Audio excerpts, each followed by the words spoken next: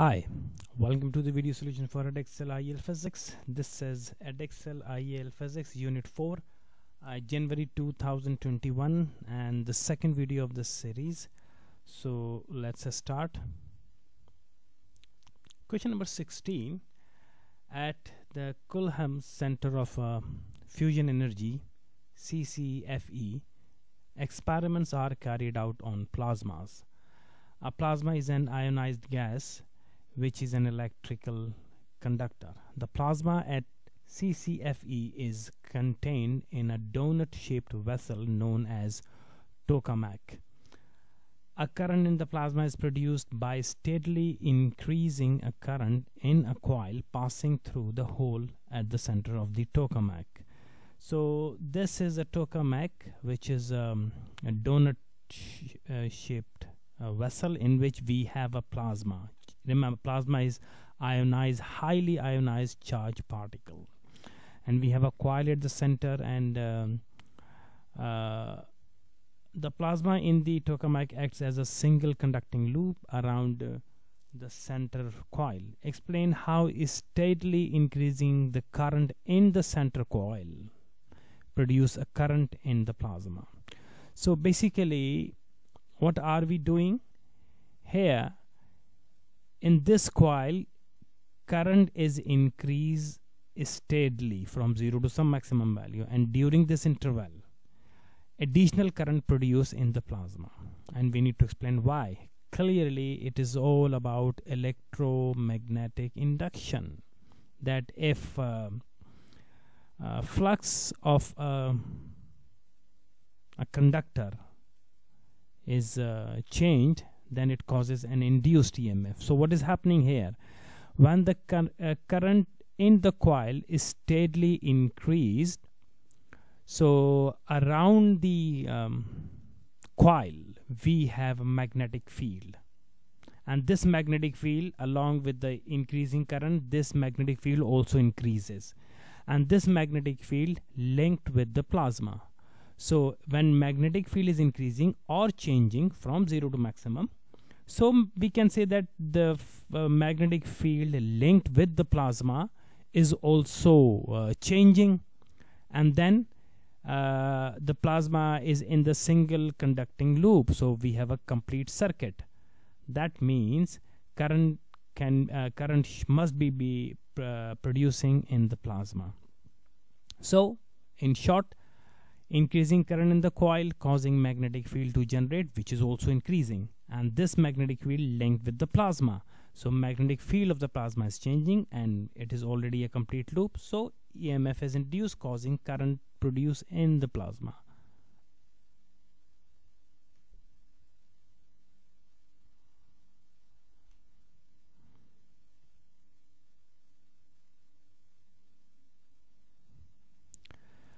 Part B. The plasma can be considered to be a cylinder of length 13.2 meter, length and cross-sectional area 2.3. This is A.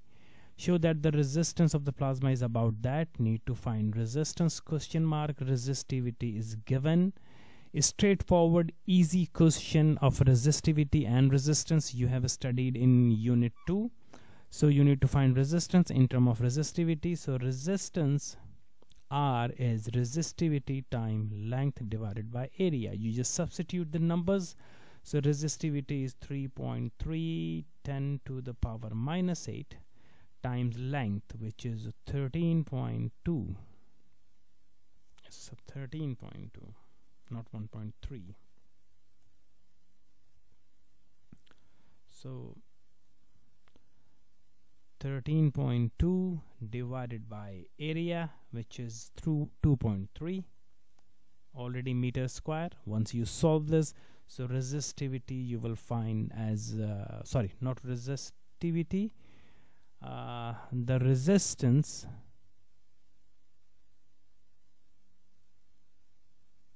will be 1.89 10 to the power minus 7 ohm. So 1.89 1.9 10 to the power minus 7 ohm. Part 2, in a particular experiment, the current in the central coil is increased steadily from 0 to maximum value in the time 25 seconds. This is time. When the current in the central coil reaches its maximum, the magnetic flux linkage with the plasma loop is 16.9 Weber. This is flux delta phi or phi. Calculate the heating power produced in the plasma. Power. So if you recall, you have a time, you have a flux, so you can find EMF, induced EMF. And this EMF is basically nothing but the potential or voltage. So voltage divided by resistance square. So power is basically V square over R. Resistance we have already found. This is the resistance, and we need voltage potential difference, or in this case EMF induced. So EMF induced is called the voltage. So first we find EMF. So according to Faraday's law of induction, EMF E is a change in magnetic flux linkage delta phi divided by the time delta t. So EMF is equal to delta phi is 16.9 flux linkage divided by time 25 seconds. So EMF is 0.676 volt, and then you can find power. So power is equal to 0.676 squared over R, 1.89 10 to the power minus 7. So power or heating power P is equal to 2.42 into 10 to the power 6 watt, or you can say 2.42 million watt, megawatt. This is the power.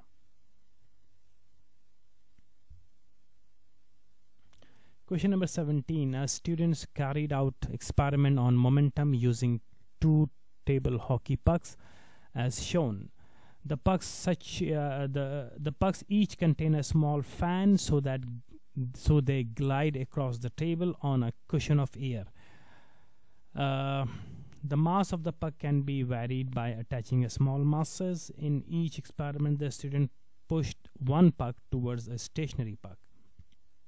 In one experiment, the first puck reached a speed of 0.35 after being pushed for 0.28 seconds.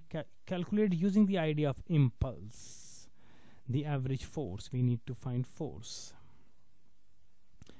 used to accelerate the first puck. Remember, the first puck is being pushed from rest to that speed. This is your final speed, and initial speed will be 0. So you need to first find the impulse, and then this impulse can be used to find the force. So impulse acting on that puck 1, E is equal to mass of the puck into change in speed, V minus U. So M is 0.11 because this is 110 gram. Need to convert into kilogram divided by 1000. So answer will be 0.11 kilogram. So 0.11 times 0.35 minus 0. So impulse will be 0.385 Newton second, and force is impulse divided by time. So 0.385 divided by time is 0.28.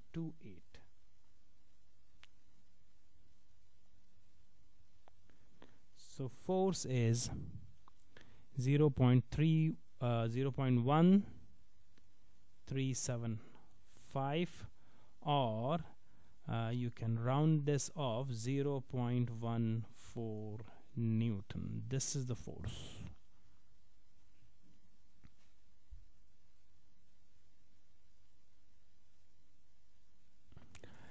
In another experiment, the first puck was pushed towards the stationary puck with the speed of 0.41 meter second inverse.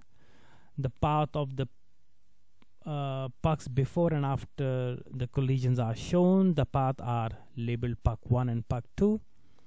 Calculate the speed of the puck 2 after collision. We have given some data, mass of the pucks 1, puck 2, and speed of the puck 1 after collision. So okay, fine, this is part A. We need to find speed of the second puck. So we have a puck 1, mass is 110, and just write this is initial velocity. We call it u1, puck 1, and this initial velocity is 0.41.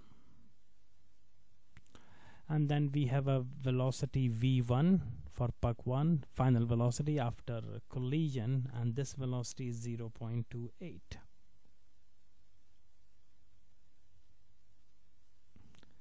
And then we need to find velocity of the puck 2 after collision, v2. This is our main target. The idea is we are going to use law of conservation of momentum. Sum of the total momentum before collision is equal to sum of the total momentum after after collision. But remember, this is a two-dimensional momentum, so we need to take care of direction of the momentum. So we are going to consider horizontal momentum, and remember, in horizontal momentum we have only initial horizontal momentum of puck 1, so we can say that m1 u1, this is the initial horizontal momentum, no momentum of the second puck because it was stationary, so we don't have m2 u2, is equal to horizontal momentum of puck 1, horizontal momentum of puck 2. And remember, horizontal momentum we use cos, so this is the horizontal momentum direction, which is the exact adjacent component. Along with 49 or 43, you can draw two arrows if you wish. So if you draw two arrows, something like this, and one arrow shows momentum, horizontal momentum of puck 1, the other arrow horizontal momentum of puck 2. So this one will be m1 v1 cos 49, and this one will be m2 v2 cos 43, and the total momentum is sum of these two. So sum of momentum before collision is equal to sum of momentum after collision. So m1 v1 cos 49 plus m2 v2 cos 43, and if you substitute number, so m1 is 110, must be in kilogram, divided by 1000, 130, 0.13 must be in kilogram. So m1 is 0. Let me write here 0.11 into u1, which is I have written 0.41, is equal to m1 0.11 times v1, which is this 0.28 here, 0.28 times cos of 49 plus m2 0.13 mass of the second puck. v2 we need to find, make it v2 cos of 43. Now clearly, if you see mathematically, you have only one unknown, which is v2, and use your maths. First you multiply these two and then multiply this term, and this term after multiplication is sent to the other side, so it will be subtracted, and then you divide with 0.13 or cos 43. So your answer of v2 finally will be 0.264 or 0.26 ms minus 1. This is your velocity of the puck 2.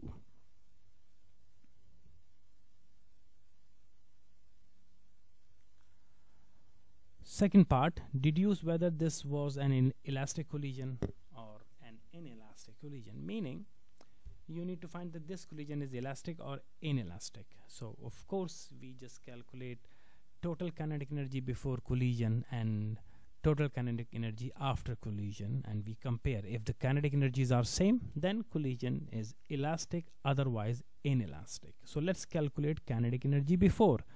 So kinetic energy before is, let's half of, I'll do here, half of m1 u1 square.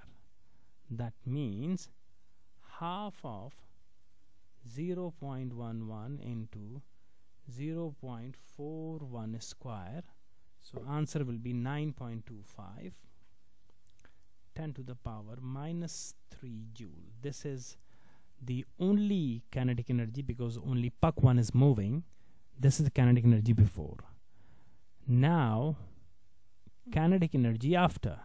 So kinetic energy of the puck 1 after, kinetic energy of the puck 2. We have found the speed of the puck 2 as well. So now, so sum of the kinetic energy is half of m1 v1 square plus half of m2 v2 square. That means half of 0.11 into v1 is 0.28 square plus half of 0.13 times new speed 0.26 v2. When you solve this, you have kinetic energy of the particle as 8.71, 10 to the power minus 3 joule. Clearly 8.71 into 10 to the power minus 3 is less than 9.25 into 10 to the power minus 3. So the collision kinetic energy are not the same. So the collision is inelastic. Or you can say the collision is not elastic. Explain the assumption made when applying the principle of conservation of momentum. It is a typical assumption when we apply law of conservation of momentum, and we say that there is no external force acting on the system. The system is isolated. This is 1 mark reason, but the question is saying it will give you 2 marks. So of course you need to explain why do we assume that, because this external force can produce additional forces, additional impulse, and this additional impulse, due to that additional forces, the total momentum after will not be the same as total momentum before. So you can add this statement at the end because of the 2nd mark. If this question is 1 mark, so saying there is no external force on the system is sufficient.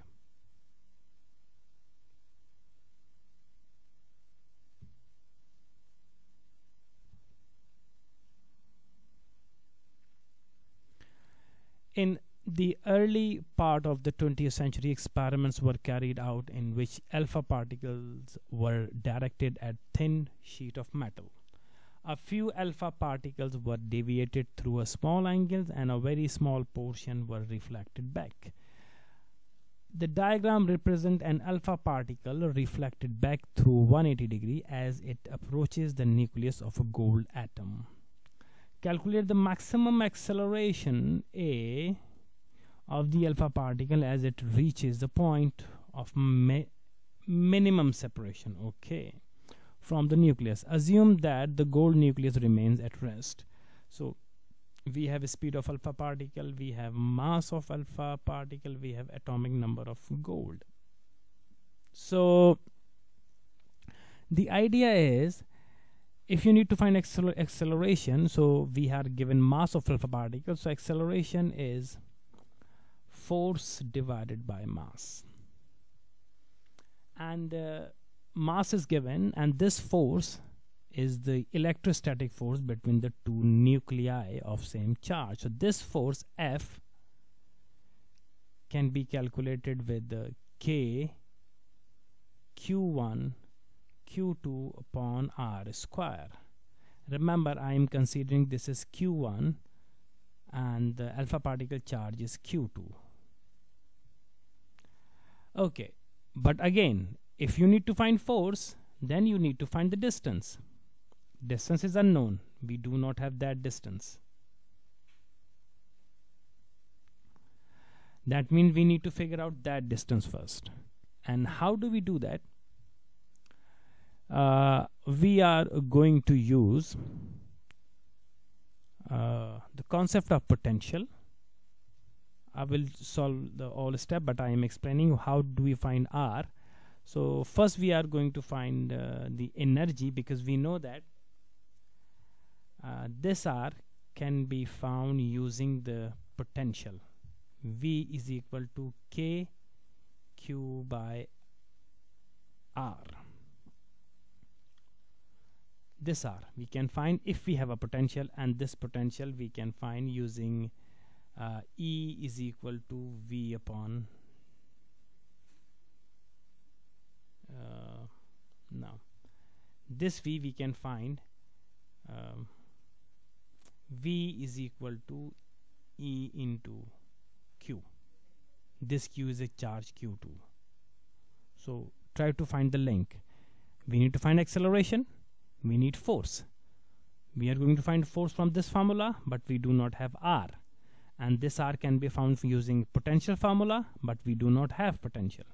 But potential can be found by using this equation if we have energy and the charge. And that's what we can do. We can easily find energy because speed of alpha particle is given and mass is given. We can find energy, and energy multiplied by the charge of the alpha particle gives us potential, and this potential will gives us radius, and then radius can be put here to find the force, and force divided by the mass gives us acceleration.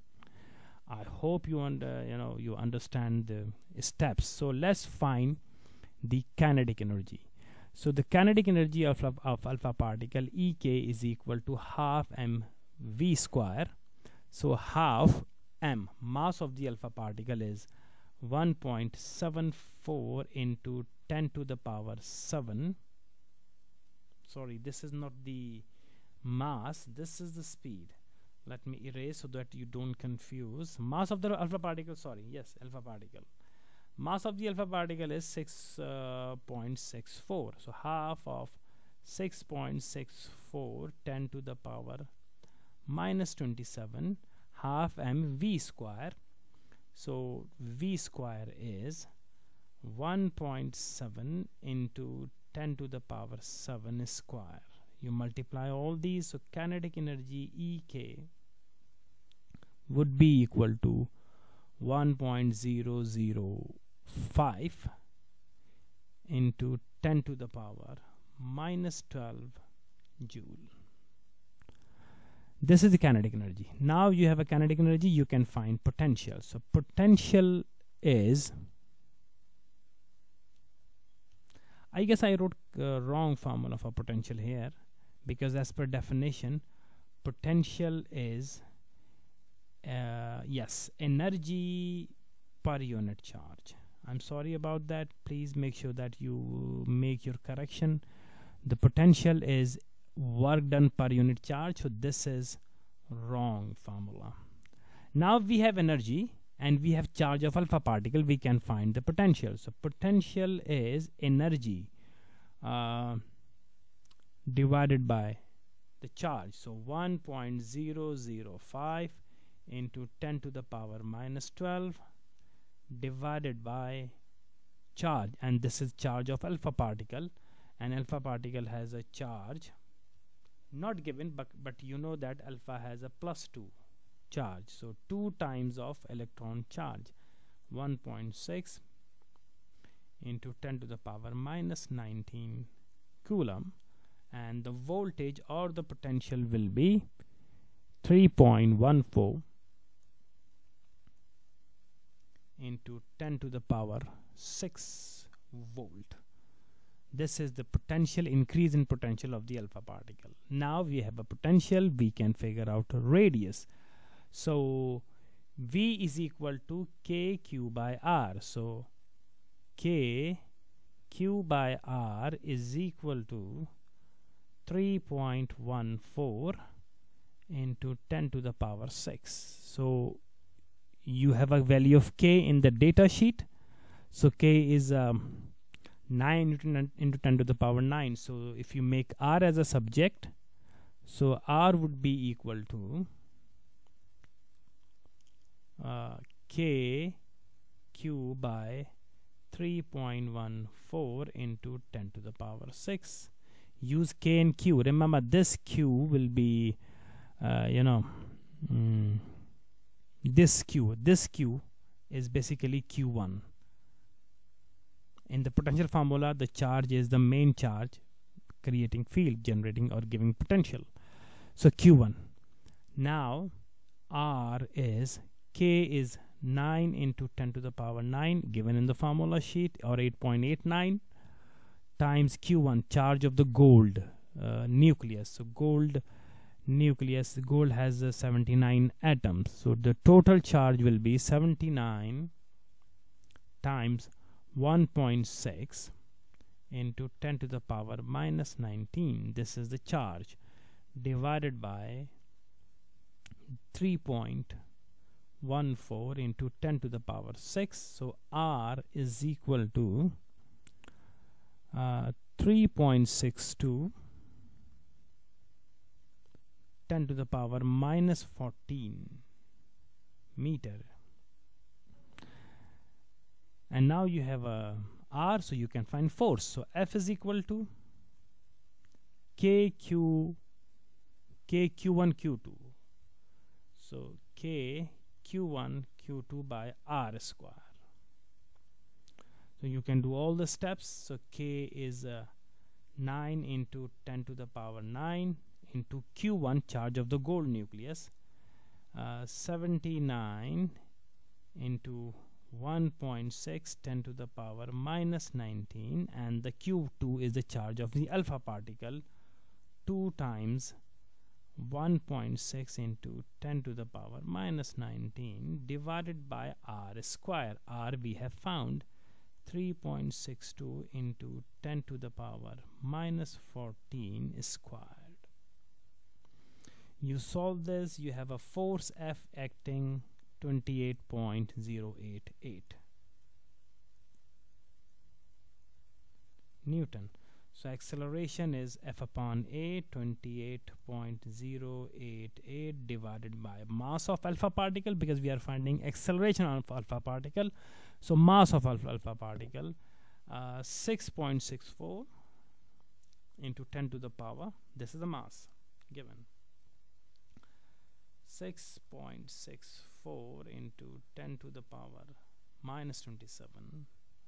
So acceleration will be 4.2 into 10 to the power 7, 27 ms minus 2. It's a quite lengthy question. I did this question in great detail. You can skip many steps if you are good in maths, or if you okay by referencing formulas or some step. The diagram represents the path of an alpha particle with the same initial speed as in A that is deflected through a small angle. Okay, another alpha particle deflecting with a small angle. Explain whether the maximum acceleration would be the same as for the alpha particle reflected back through the 180 degree, or it will be different. Okay, so the idea is acceleration will depend upon, of course, force. How much force is this? And this force will depend upon the electric field or electric potential gain, V gained. And this V depends upon the distance, R. V is inversely proportional to the R. Clearly, this alpha particle in the given diagram, this distance is not a minimum distance, this is greater distance. So R is greater compared to the first particle in part A. That means this distance is greater, so potential gained by the alpha particle is less. Potential less, force applied between between these two is less, so acceleration will be less. So you can explain all these relation in terms of a statement. That's how you can write. Again, as I say, that this is not mandatory that you write exactly the same thing. You can rephrase but include all the situation or all the reason.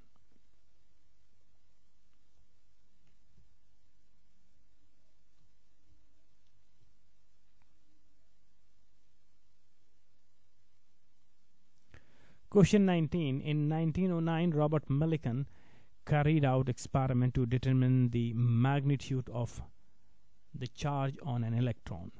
His experiments involved the motion of a small electrically charged droplets of oil between two charged metal plates. Some students carried out similar experiment in a school laboratory. The terminal velocity v of an oil droplet was measured as it fell a known distance. In air, when the plates were uncharged, Stokes' law was then used to determine the radius r of the oil droplet. Upthrust was ignored. Show that the radius of the droplet is equal to that, where eta is the viscosity and rho is the density of the oil. So according to the terminal velocity condition, because terminal velocity is measured, so we can say that the force is acting on the it is falling down, so falling down, the weight acting down and drag acting upward, but it is falling with terminal velocity. That means d is equal to the weight, and we have ignored upthrust, so we don't need to include u or upthrust. Now d according to Stokes' law is 6 pi eta r v, and this v is the terminal the velocity is equal to weight, which is mg. We cannot find m. This m, 6 pi eta r v, this m can be replaced with density into volume into g. Remember, this v is the volume on the right hand side, the v on the left hand side is the velocity. That's why I made a slightly curve, so we cannot cancel these v. This is the volume and this is the velocity or speed. So now you can moreover, this volume, because we have a droplet, so we have a sphere, so 6 pi eta r v is equal to density and the volume of this sphere, 4/3 pi r cube into g. So you can cancel pi on both sides, you can cancel one radius. So finally, when you rearrange and when you make r square as a subject, so here you will have r square left after cancelling. So make r square as a subject. So r square would be equal to 18, 3 times 6, 18 eta v, velocity, divided by 4 rho g, and then you can cancel. This is 2, this is 9, so r square is equal to 9 eta v divided by 2 rho g, and take the square root, so r is equal to 9 eta v upon 2g under root. This is your required expression. Again, I did all the steps in detail, so those students who have slightly weakness in mathematics, so I hope that you can understand, but you can skip some step, at least 2.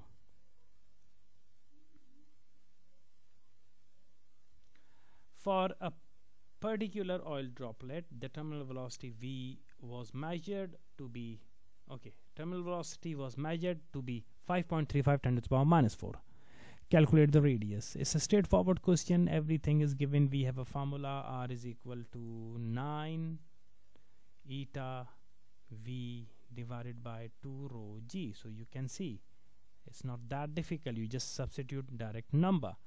So 9 times eta is a viscosity 1.86 10 to the power minus 5 into terminal velocity 5.35 10 to the power minus 4 divided by 2 into density 904 times G 9.81, and do not forget taking root at the end.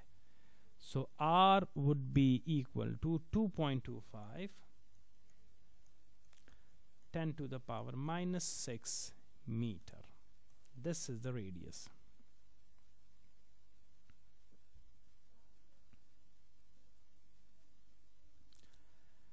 A potential difference was applied across the plates and adjusted until a charged oil droplet was stationary between them. This is a stationary oil drop here. Calculate the charge on the oil droplet Q. Need to find. Mass of the droplet is given, potential difference between the plate given, separation of the plates are given. So we need to find the charge. So we know that when the droplet is stationary, so we have two forces acting, weight acting down and electrical force F. So this is the weight of the droplet and force. So you can say that F is equal to W. W is the weight of the droplet, F is the electrostatic force balancing the weight, and this electrostatic force can be rewritten as E into Q is equal to M into G. So Q is equal to, which is the charge, mg upon E. This E can be found using given voltage and the distance. So E is equal to V upon D, potential gradient, and V is 9910 divided by D, which is in centimeter, so must be in meter, divided by 100. So 0.016. So E electric field will be 6.19 into 10 to the power 5 Newton Coulomb inverse. Now we have E, you can find Q. So Q is equal to mg. Mass of the oil drop is 3.03 10 to the power minus 14 times G 9.81 divided by E 6.19 10 to the power 5. So Q would be equal to, which is the charge, 4.8 10 to the power minus 19 Coulomb. This is a charge.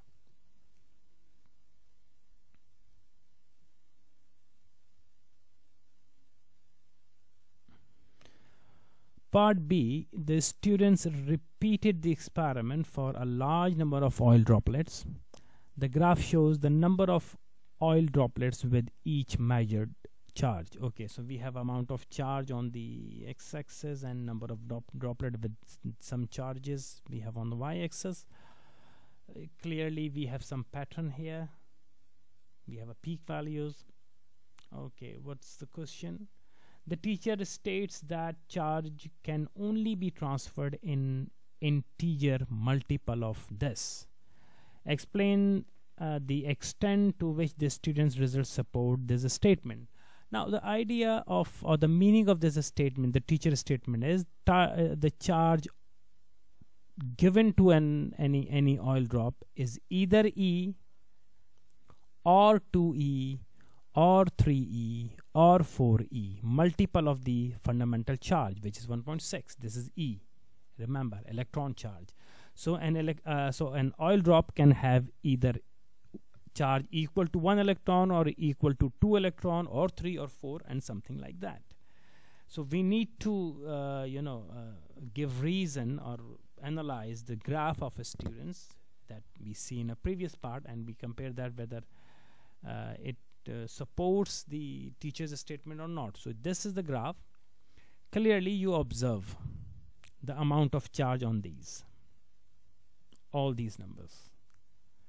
So I'm just showing you, this is 3.2, this is 3, so 1, and so each line is 0.2. That means this number, this value is 3.2 into 10 to the power minus 19 coulomb. So if you do 3.2 divided by 1.6, if you divide this charge with 1.6, so you can do 3.2 charge on these many. Remember, we have around 17 oil drops, or each drop has 3.2 10 to the power minus 19. If you do 3.2 10 to the power minus 19 divided by 1.6 10 to the power minus 19, your answer will be 2. That means 17 drops have charge double of the electron. Similarly, you can do for the second one. So this is 4 and 4.2, 4, 6 or 8. So 4.8 into 10 to the power minus 19 coulomb. So if you do 4.8 into 10 to the power minus 19 divided by 1.6 10 to the power minus 19, so your answer will be 3. If you divide this with the electron charge, so answer will be 3.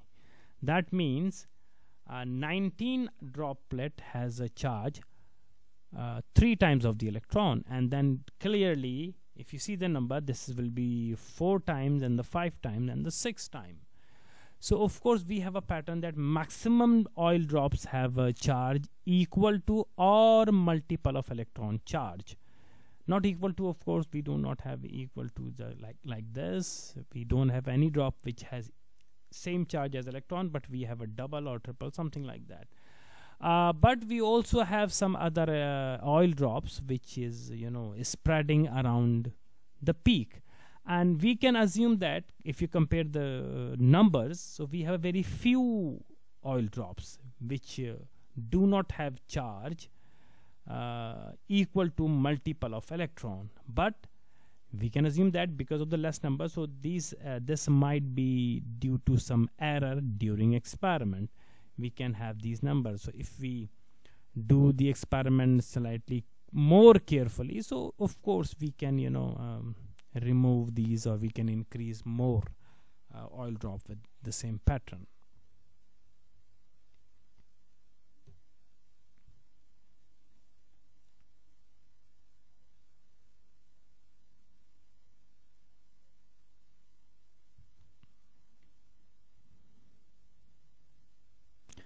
In 1909, Millikan concluded that the charge on electron was 1.59 to 10 to the power minus 19, whereas the accepted value of today is 1.602. This was because the value for the viscosity of air used by Millikan was incorrect. Deduce whether the value of the viscosity used by Millikan was too large or too small. So what did he do? Whether he used large value of viscosity or small value of viscosity. So the idea is, if you see the charge calculated by Millikan was smaller, less charge. That means in order to balance the or make the oil drop stationary, the Millikan has used less electric field. So the electric field used to hold or to oil drop in the air is less. So electric field E was less or small value comparatively. That means, and why did he use? Because the purpose of electric field is to balance the weight, so that sufficient electric force can be applied so that balance the weight. That means if electric field is weak, so we can assume that weight was less, and weight is directly related to the size. So radius was smaller, less radius, and less radius, if you see, R is equal to 9 eta V upon 2 rho G root. So radius is proportional to root eta if other are constant. So our eta is eta, which is viscosity, proportional to R square. If R is less, eta will be less. So that means Millikan had used a very small value of eta. That's why he got less amount of charge. Please try to see the link.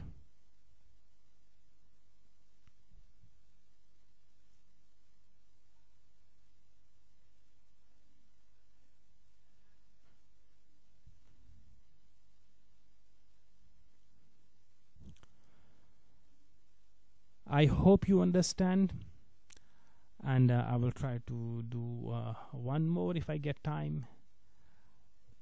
If you have any doubt, let me know in the comment section. Have a nice time.